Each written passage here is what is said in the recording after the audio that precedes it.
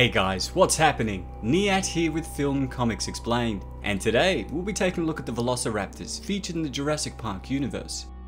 In real life, the Velociraptor was a genus of dromosaurid theropod dinosaur from the late Cretaceous period, which inhabited what is now the Mongolian-Chinese border along with other unique dinosaurs.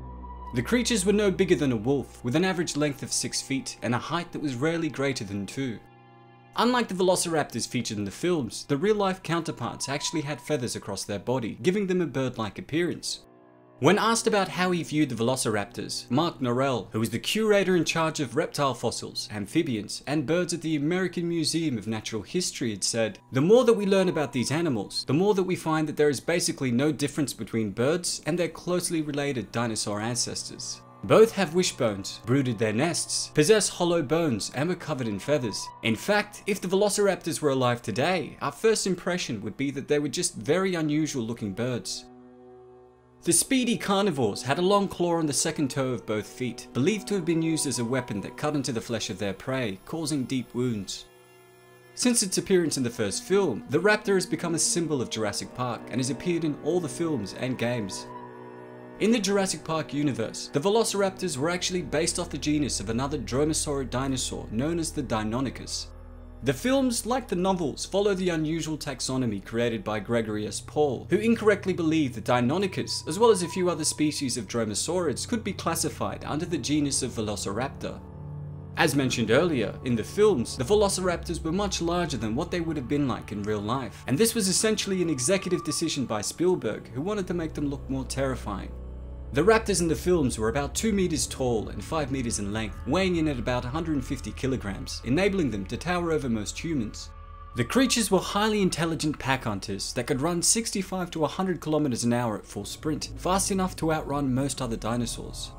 They had a primitive level of vocalization which enabled them to coordinate attacks and call for help, and were also able of setting traps for their prey, outsmarting even the most experienced of hunters.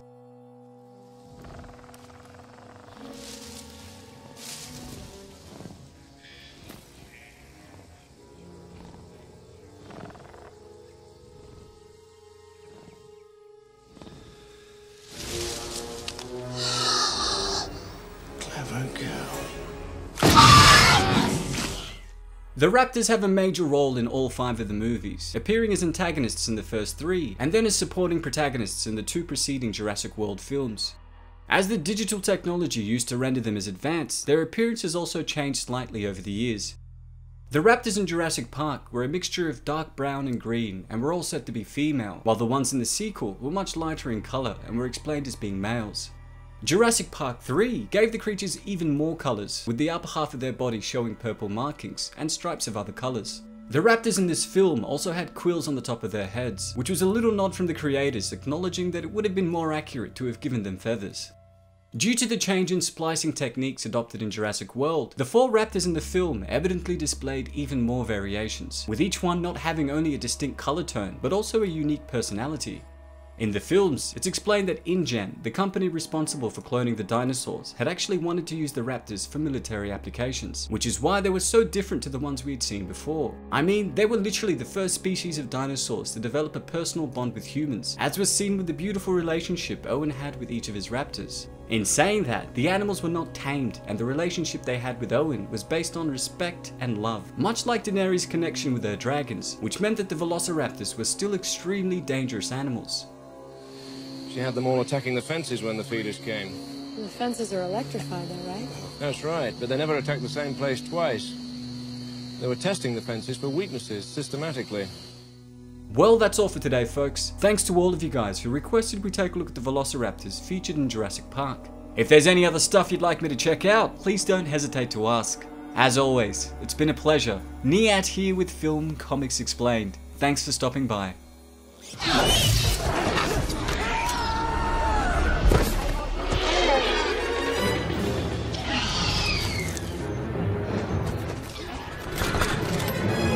Hold your fire! Hold your fire! Do not fire! Put 12 amps in these animals, they're never gonna trust me again. Belt up! I see you. Back up. Okay. Good. Good.